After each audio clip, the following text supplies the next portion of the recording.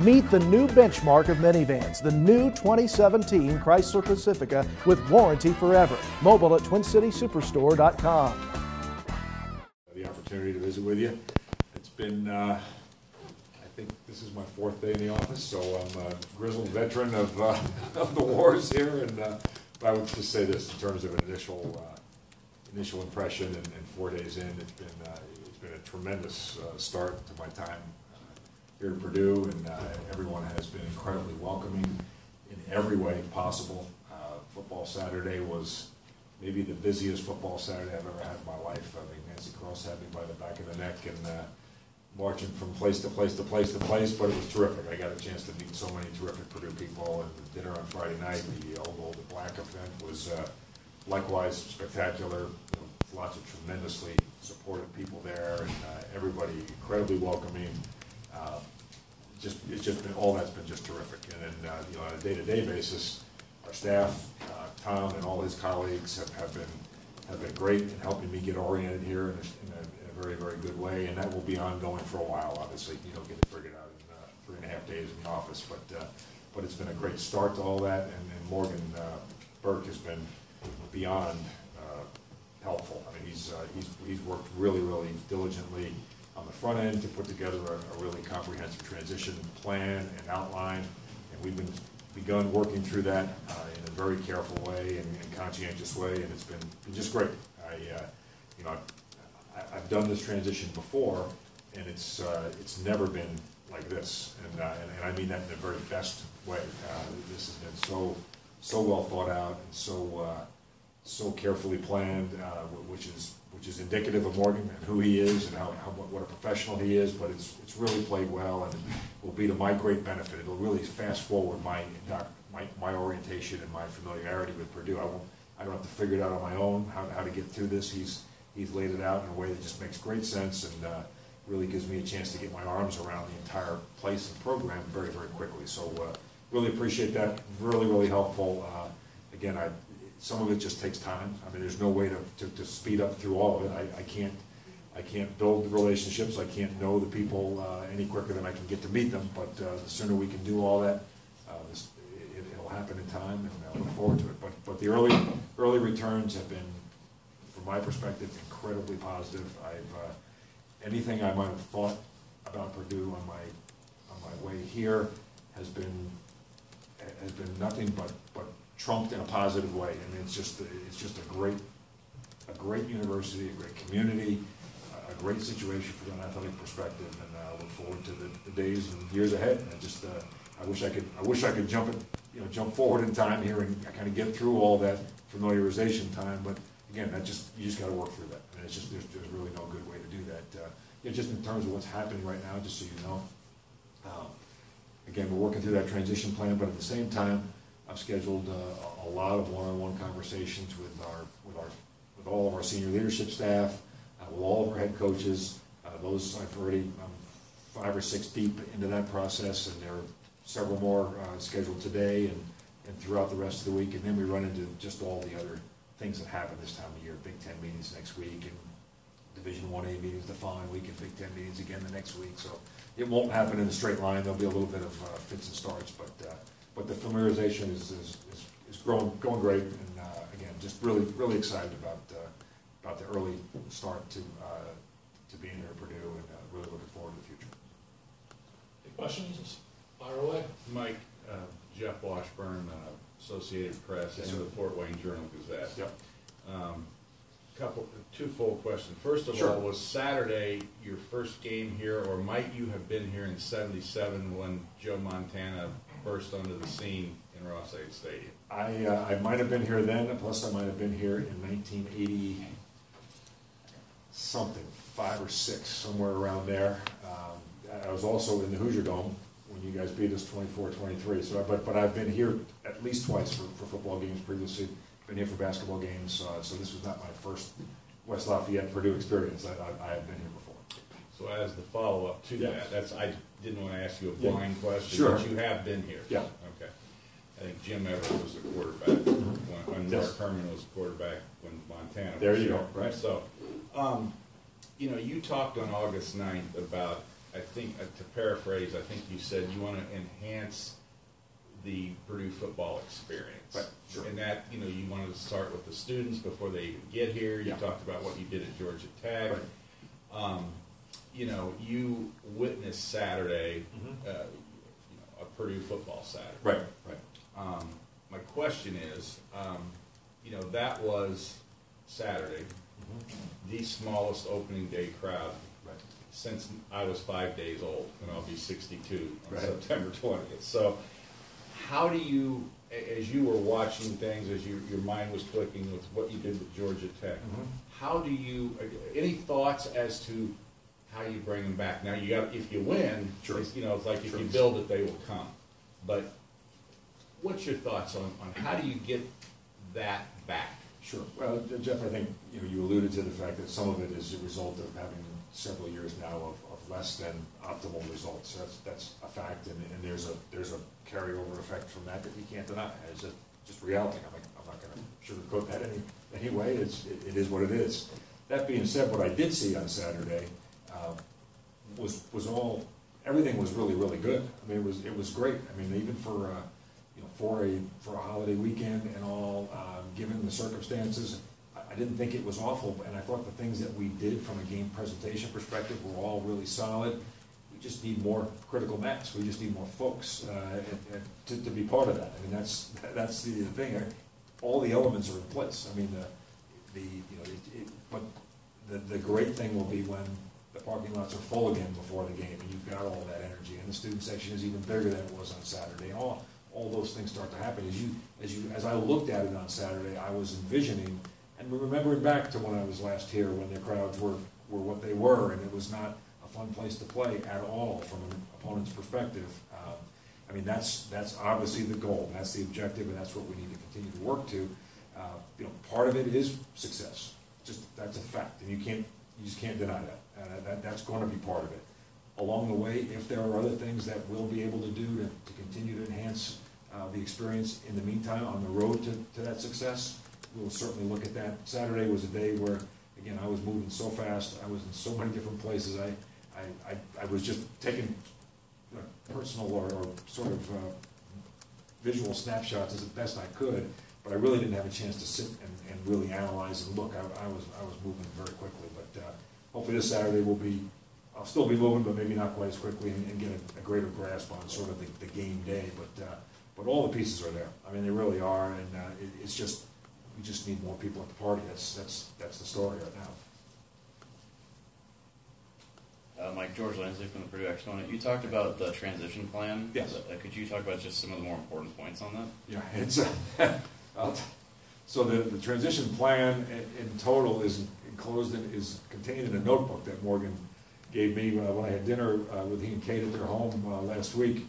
And as we were finishing up dinner, Kate said, "You're not going to bring that notebook out, are you?" And Morgan said, "Oh, yes, I am." So he was sitting over on a table, and it's this big. I mean, I didn't think they made them that. I didn't think they made 3-ring binders that big. I think he might have had it custom made, but it is full of all sorts of tremendous information. Every contract that we've got, every external agreement, all sorts of historical, financial, program evaluations. You name it, it's all in there. The transition outline itself, I think, is six single-space pages of sort of, again, in a really logical format and in flow. And as Morgan pointed out, he goes, we're going to talk about it in this exact order because it's, there's a method to the madness of how it was laid out. But it's, again, really, really well done. We started with just an overview, a departmental overview, which included several of the senior staff members. But then yesterday we dove into more sport by sport, most recent program evaluations. So every sport administrator talked about their individual programs, what they saw beyond what was written on the evaluations that I could read. But they just filled in a little bit of the blanks and gave me a little more depth from an evaluation standpoint. And it's just great. I mean, it's just, for me, one of the things I don't mind. I can take in a lot of information and process it. So this, for me, is perfect. I mean, I like taking it all in. The more I see, the more I know, and then exposed to on the front end, the better and more quickly I'll get assimilated and be able to sort of understand how I might chart a course going forward. to the extent that it's going to be different. I mean, it may not be drastically different, and I don't expect it to be drastically different in any way, but certainly there'll be some adjustments as we move forward. But this document and set of documents is a great starting point. Mike, you'd mentioned back on August 9th, you thought there was a really strong foundation in place to take off from at Purdue. Now you've been on the job for a couple of days. What is that foundation? What's the starting point here for you? Well, there are lots of things that, and I would tell you, Brian, that my opinion on that front has not changed at all. In fact, if anything, it's even stronger as I've gotten a little bit exposure to what truly is here. You know, purely from a facility perspective, which is sort of a baseline need, you know, we're in general in really, really good shape there. So many great things have happened in the recent past here that we don't have lots of just burning, got to fix right now facility issues, which is a great place to be in. So, you know, what that allows me to do and our staff to do is to move from that. And there are always facilities. That never stops. I mean, it's sort of an ongoing chase the rabbit thing, but beyond that, we don't have the big things other than, you know, the next phase of Ross Aid, and we're working on that. In fact, Morgan is taking that on here with a hope for. He's set his own sort of target date of end of calendar year this year to sort of bring that last phase of the Ross Aid plan to some reasonable conclusion, which is a great thing.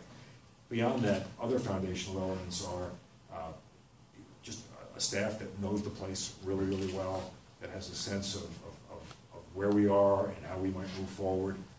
Coaches that I believe are great fits for Purdue and capable of understanding of how we go from where we are today to where we'd like to go.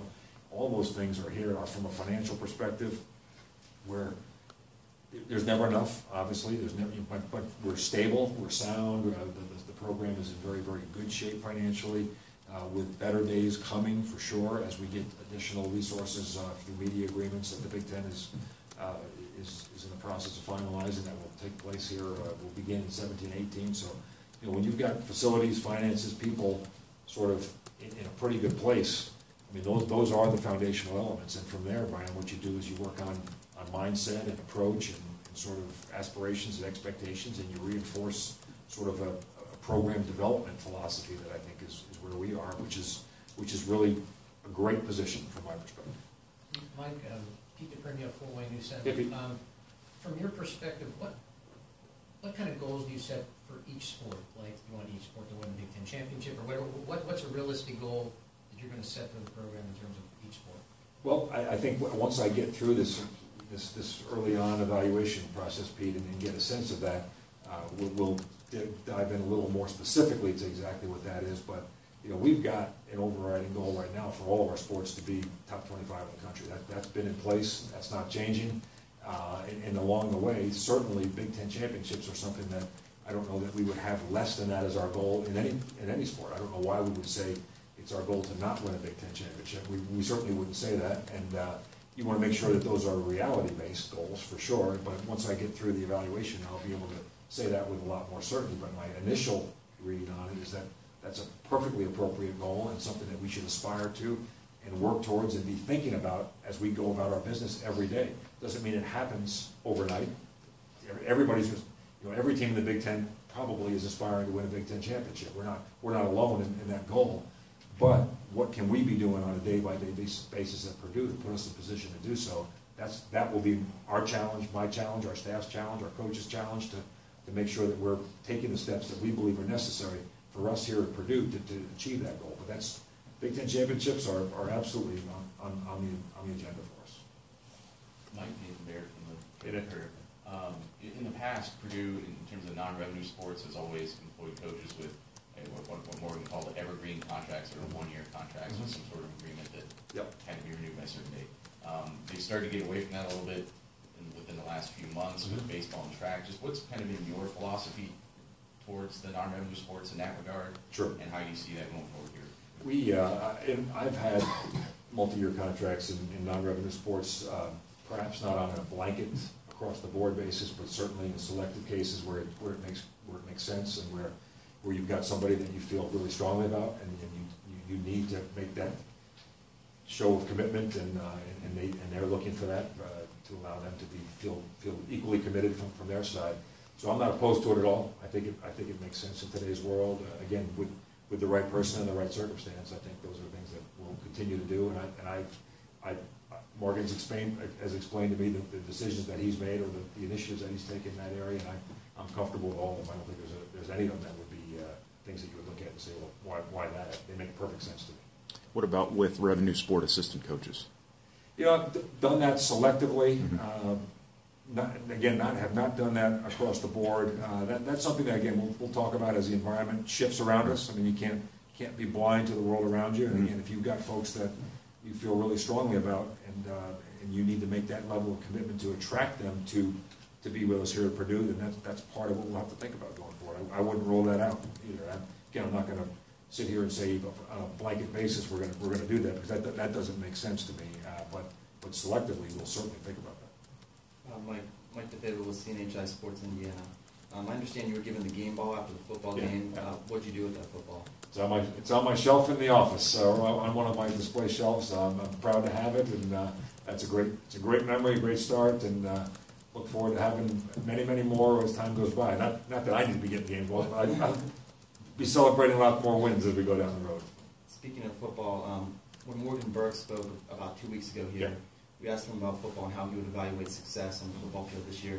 He said it would be inappropriate for him to comment on that. So can you just comment on how you would measure success this season?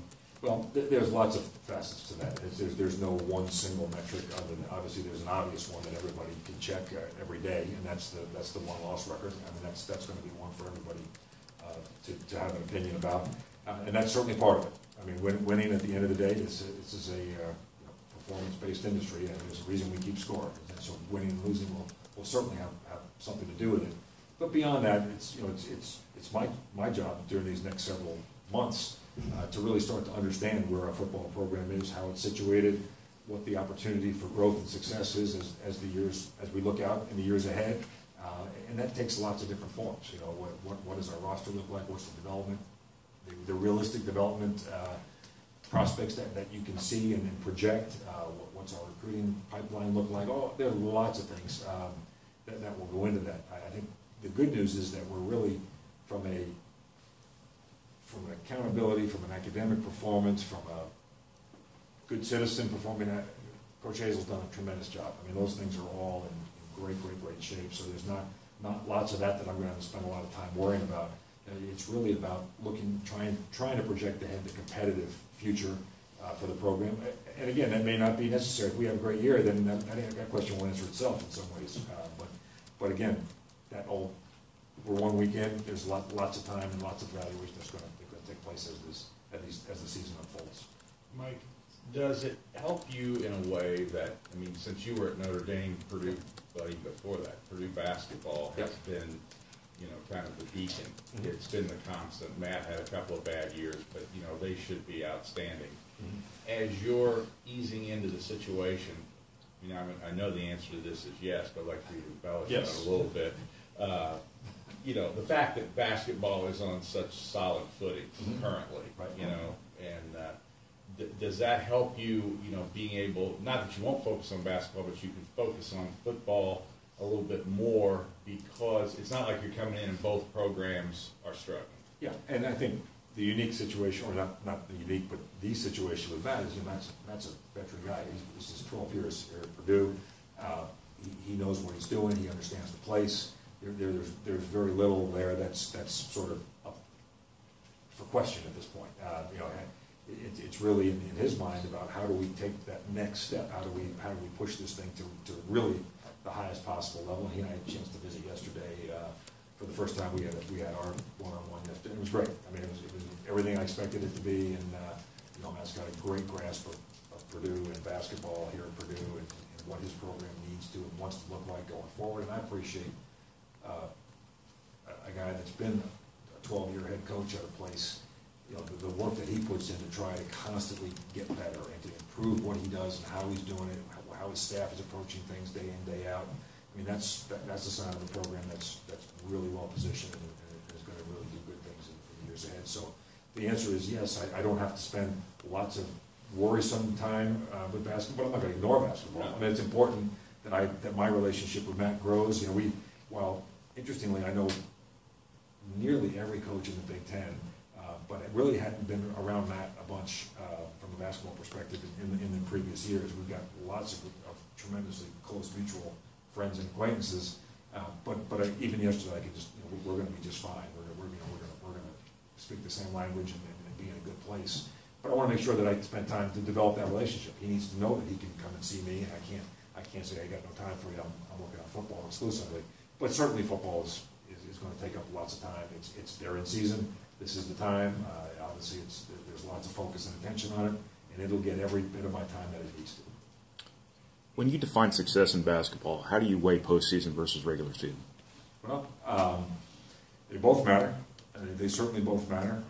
But, you know, the way the men's basketball environment in this country has evolved, you know, people define you by your postseason success in lots of ways. Now, that's necessarily fair, and I don't know that that's necessarily a complete evaluation, but having postseason success is something that we're going to want to do, and certainly Matt wants to do it, and we'll do everything we possibly can to be at our best when it matters the most, or when the lights are the brightest. I mean, that's clearly something that we talked about yesterday, and you know, we certainly share the same objectives there, and think that we'll be in positions in years to come to do that. And so, you know, as he looks at his roster and the pieces that we need to be able to be successful in the postseason, I think he's got a very clear sense of that, and I'm looking forward to working with him as he continues to put that together. But it's, you know, it's not either or, Ryan. It's both. Yeah. In my eyes, I don't want to winning a Big Ten championship, being in the Big Ten championship game as we were last year. That is not easy. Those are not easy things to do. And those are really, really big time accomplishments. And you know, if you're really being honest about your program, doing those things, getting great seeds in the NCAA tournament, are really great indicators of where your program is. You know, that the tournament is again, it's the focal point from a public and media perspective. Everybody focuses on it for sure, but the tournament is also sometimes, is it always the best team that's standing at the end, or the best teams? Sometimes yes, sometimes maybe not yes. So, but having a great regular season throughout is still really, really important. That's not something to take lightly at all.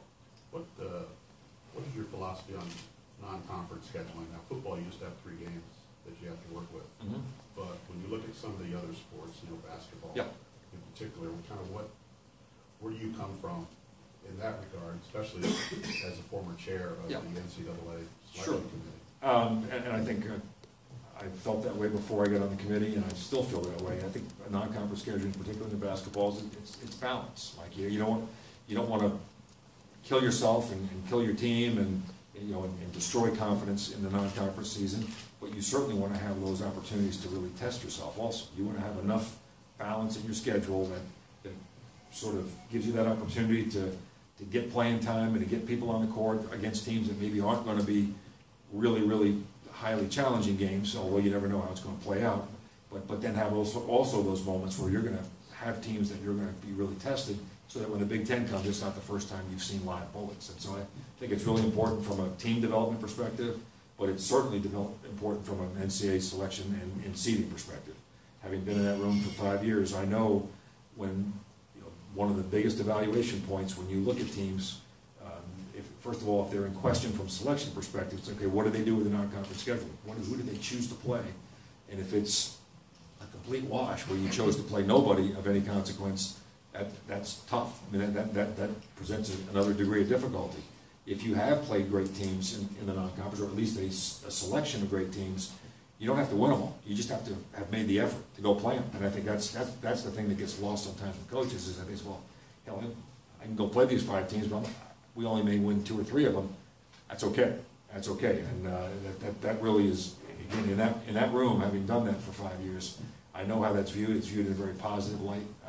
The concept and act of playing good people is something that I believe in, and the committee certainly rewards that. And I'm looking at our schedule this year. We've got that. We've got every bit of that. I like where we're scheduled. I like how we're scheduled, and I think Matt's got a really solid approach to it. So we're very, very much in sync on that. Does that apply to all the sports, though? I think every program's in a different place too. Like as you're working through sort of a growth and development phase with a particular program that maybe is coming off of a less than successful run, you're going to schedule appropriately. You're going to find ways to build confidence and maybe build some more success. But as you get to a point where you feel like, hey, we're getting there, now you want to have those opportunities to play against the best, because again, I think that's what great athletes want. They want to test themselves against the very best. Not that you're not going to see that day in and day out in the Big Ten, but even out of conference, you're going to want to find opportunities to play against the best in the country, because that's the young people that we want here at Purdue, kids, folks that are motivated by those kind of challenges. Mike, along those lines, but referring to football, I was eager to ask you this question. Being a Notre Dame grad, Purdue and Notre Dame. Trying to overcome that. That's right. You were every year from 1948 until a couple of years ago. Purdue and Notre Dame played. Now with conferences and everything and schedule, it's hard. But as a Notre Dame guy now, a Purdue guy, would you like to somehow play Notre Dame in football as often as possible? Absolutely. It just makes sense. I'd like to play them in everything we can. I mean, geographically, it's a no-brainer from that perspective. From a historical perspective, particularly in football, as you said, and this thing's got lots of tradition and history behind it. I remember those games from the other side of the aisle, and they were never ones that Notre Dame looked at with anything other than, oh my God, this is not going to be easy. And I think that's, I would like to continue that, and Morgan, that is on our transition agenda to talk about, because he's had some conversations, I know, in the recent past with Jack Swarbrick up at Notre Dame, and he wants to turn that over to me as we look forward. I think there's some things in place through a period of time, but then the out years are still to be determined. But hell, I get it on there as often as we possibly can. I think it makes great sense. It's doable, though. Yes, right? yes. The challenge that with your experience level, you had to be challenged by this opportunity when you were looking at it. How is that the proverbial head on the pillow before August 9th? Yeah. And what you said, boy, this is the challenge and I'm ready to meet. And have you seen something in the last month that says that may refine that challenge or change that challenge in terms of the proverbial head on the pillow as you go to sleep each night? Sure. I would tell you, Alan, I'm sleeping better, actually, the last couple of days than I did in the last month. Because there's uncertainty. Until you actually get someplace, you don't really know. You're imagining what it might be like and how folks might receive you or not receive. All that is an unknown until you get here. And as I mentioned earlier on, my first couple of days have been nothing but 100% affirming of the decision to join the Purdue family, and everything I've seen tells me that we're in every bit as good a place as I thought we were, and maybe even better in some cases. There are very few sort of obvious, if any, obvious. Oh my gosh, we got to fix that or change that. I mean, it's about taking things from a good place to a better place, and that's a whole different thing than having to rebuild from the ground up, and that is absolutely not in any way, shape, or form where we are at Purdue. We've got a tremendously strong foundation built, and it's a matter of just sort of elevating our collective level across the board, day in and day out, which was exactly the plan had Morgan not retired. He would want to do the same thing. It's just that I come in with my own approach to that and my own perspective. Having not been here for a number of years, I mean, I get to see it with my own eyes and with my own lens, and that will certainly shape things as we go forward. But in general, I've had none of those. I haven't laid awake at any evening saying, "Oh my God, what have I done?" That's not happening. But from a personal standpoint, before you took the job, everybody has to envision, hey, this is going to be a challenge. This is what excites me about this job. Yeah. Has that changed at all in terms of that one or two things that say, boy, that's going to be a great challenge for me, I'm looking forward to that? Now that you're into it for a month, has that changed or dovetailed into something else? I don't know. Honestly, I don't know that it's changed dramatically. I really don't. I saw, from a distance, I saw this as a really a job or an opportunity where we're focusing on program development, focusing on helping our people grow and develop that sort of championship mindset mentality day in and day out, and really embracing that as what was really going to be the order here, and or the sort of the order of the day. And I don't see it any differently. I think it's pretty much, that is what it is. And that's, to me, that's a great thing. And so it's what I love doing. It's what I enjoy doing. That's the challenge that I envisioned on the front end, and that's what I see us working towards. And I'm totally energized by that. I think it's great. I think fans might be curious. What was the directive from the board and Mitch about your job and what you need to do here? Can never compromise the integrity or the academic success of our program. That was job 1 and 2, which I get, and it's the same orders that I was operating under at Georgia Tech, and I get that, and at Xavier, and I don't know it any other way. So that was clearly the priority. We don't want to compromise on any of those things, but we want to have the highest degree of success that we're capable of having. So move on and get that done, basically. Let's go win some games and whatever it is we're doing. And again, we're doing it in lots of things already, but they're looking for across the board program improvement and enhancement, and that's you can't ask for anything more from a president and from a board than that type of direction. When they're invested philosophically in our success in every way, with the caveat that we do it right, which again we all salute that. That's what this department is about, has been about. But when they truly care about our success, that gives you a fighting chance, Mike. It's a really, really positive situation, and without it being, again, we're just one piece of the university.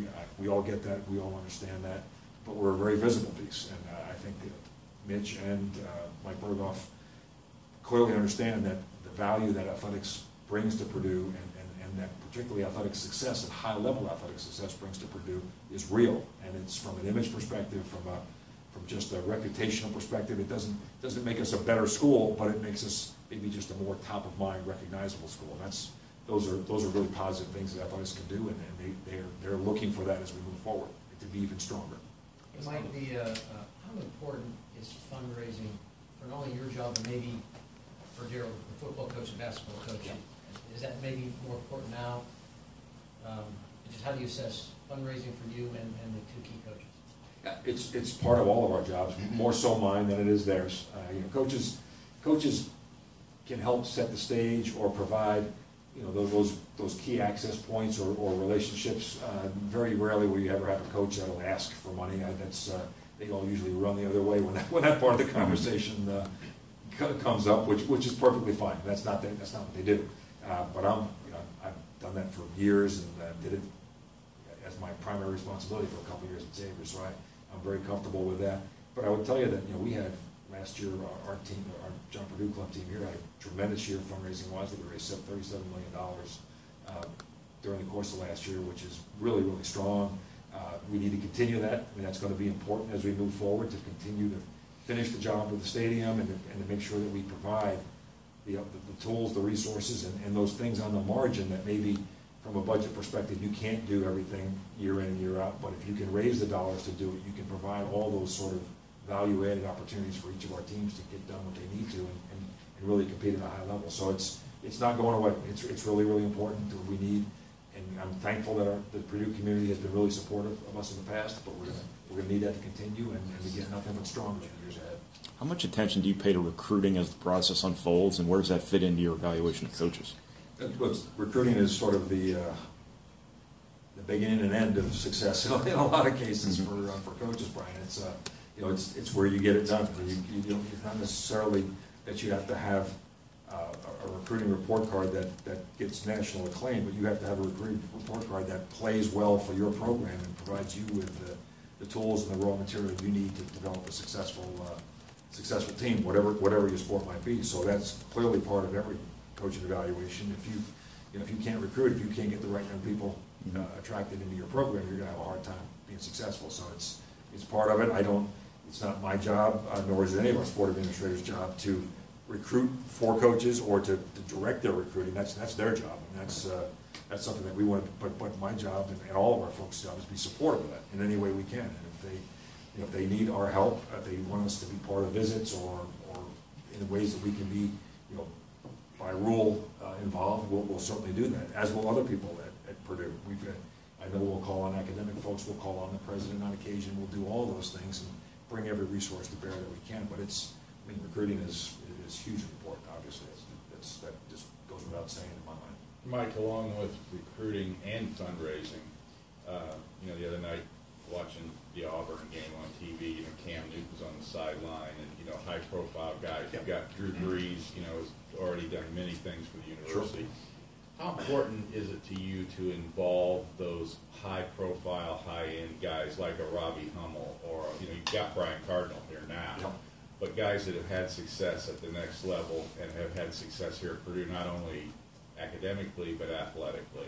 Do you believe that that's an important thing, and will you strive to bring back some of those people to help them in whatever capacity they could help you? Sure. I think it would be foolish to not take advantage of folks that are Purdue people that have had great success and that are clearly recognizable with not only our folks but others, and can resonate with a variety of constituencies, whether it be prospective student athletes, their families, or others, where people can say, wow, look at Drew Brees is a Purdue guy, Keena Turner is a Purdue guy. I mean, those are, Leroy, I had a chance to meet Leroy Keys, even though generationally he's more mine than others. Right. I mean, that for me was a huge deal on Friday night. I mean, and what a guy. I mean, what an unbelievable ambassador for Purdue in every way. So taking advantage of those folks, and again, in ways that you're permitted to, right, makes great sense. And again, just shows, it gives our coaches a chance to point to what's possible. What can happen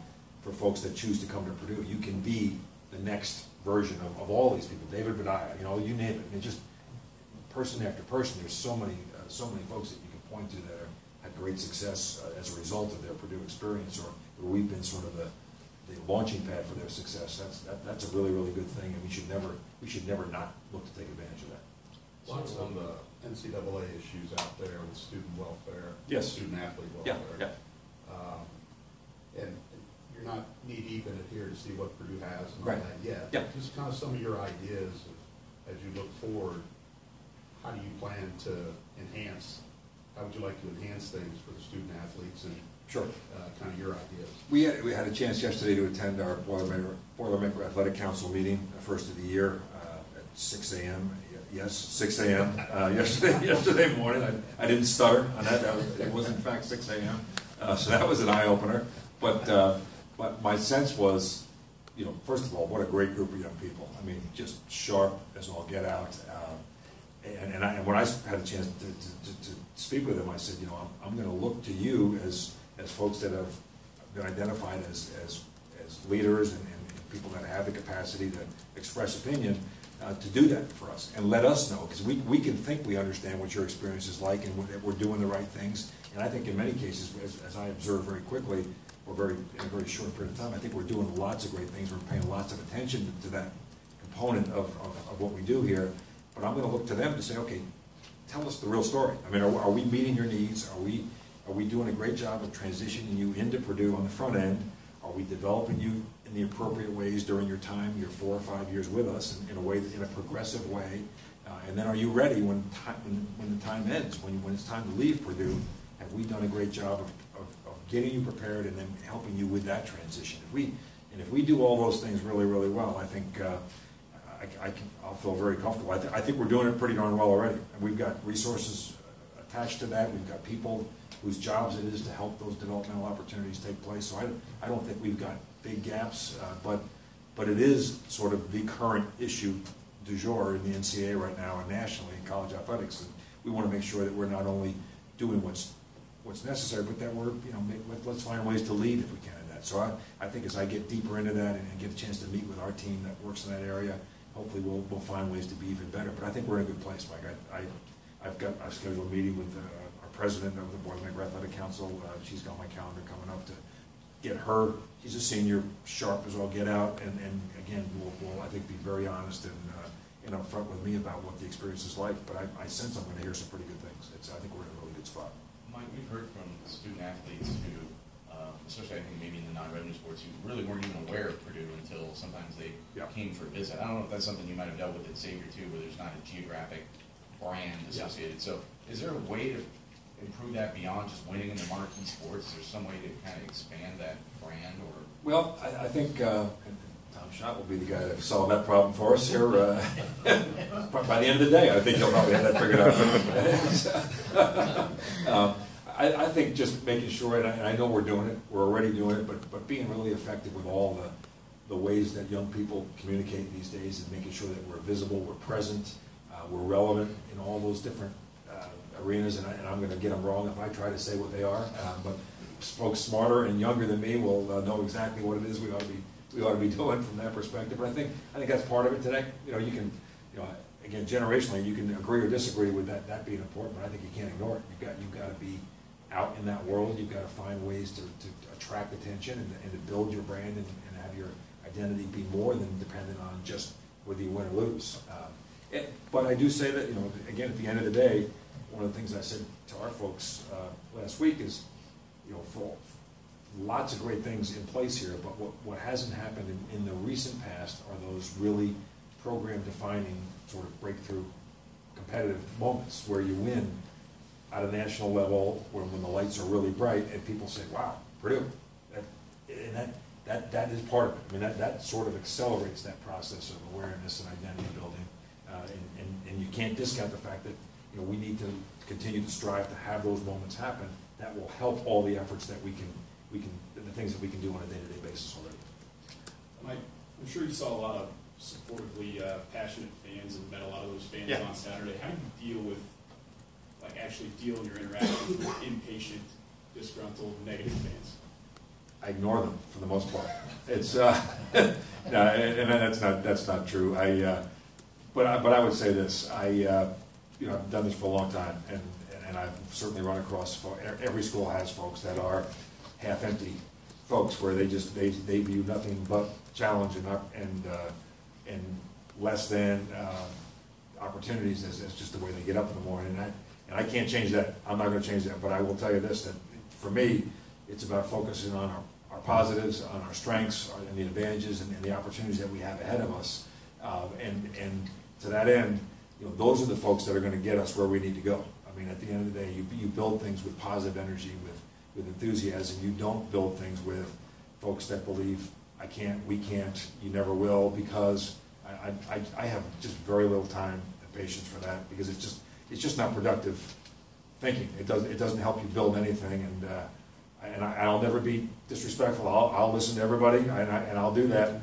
But at the end of the day, I'm gonna attach myself to the folks that believe we can and are willing to join arms and get us moving in the right direction, as opposed to the others that go the other way. It's just human nature. That's the way I'm wired. I'm not. Misery loves company, but it's not going to have company with this guy. It's going to have to look elsewhere for company. Is it easy for you to turn out noise, especially in social media? Oh yeah, the social media world today. Completely easy. I learned that lesson long ago. I have no problem turning out the noise. It's to me, again, having done this for a number of years, as long as I and our leadership group and others, our coaches, we can all look ourselves in the mirror at the end of the day and know that what we're doing is the best we can possibly do, and we're pushing the envelope in every appropriate way, and leaving our best out there every single day. That's all we can do. You can't do more than your best, and at the end of the day, people are going to like or not like that, and I can't control that. I mean, I know that, and I also know that there are times when at other places I've been where we have had great success, and then it gets into, well, you didn't win by enough, or it wasn't pretty enough, or something, and so there's always that, and I get that. It's just part of it. But to me, I'd rather have all of it than none of it, because when you've got people that are passionate, people that care, and that have opinions, that's way better than having people that just don't care. I mean, so I take it all. Everybody's welcome, but those that are wanting to have great things happen, they're more welcome, actually. Mike, after all the 4 days at Purdue, do you have any thoughts as to what you want the physical structure of Ross-Ade Stadium to look like in 5-10 years?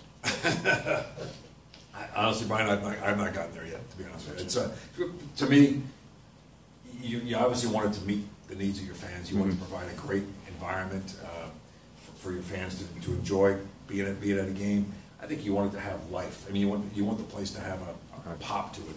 It's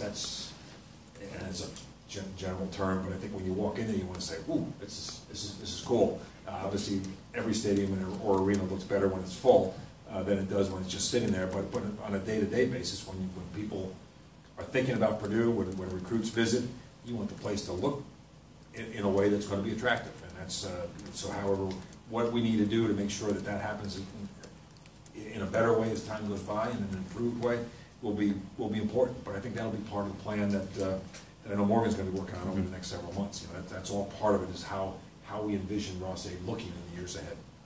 Mike, a more general question, but as a longtime AD, what do you think is the biggest challenge facing college athletics today? Boy, I think our structure is one that, we never quite seem to get comfortable with how we're structured. Now we've got the autonomy conference, the 5 conferences, the Power 5 group, or whatever term you want to use. I think making sure that we don't lose sight of the fact that there's health or strength in even greater numbers beyond just the 5 conferences. We sort of start to circle the wagons in a lot of ways, and I don't know that that's 100% healthy. I think Division I on a broader scale still has real value. I think from a competitive standpoint, from a scheduling standpoint, from a health of collegiate sports standpoint, it can't just be 65 schools or whatever the number is, or the 80 schools. I think it's really important that we look a little bit broader than that.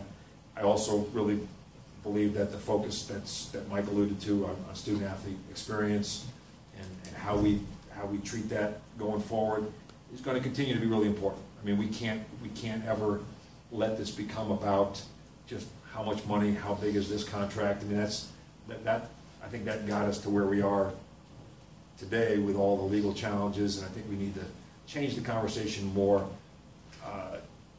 in the direction of, are we doing the right thing from a student athlete perspective? I think the focus is clearly there. I think we here at Purdue are doing lots of right things by our young folks. We want to make sure we never lose sight of that. That's got to be what we think about every day, because that's the only reason we're here. That's without them, without the young people in our program, we don't have jobs, and that needs to be something that we never lose sight of.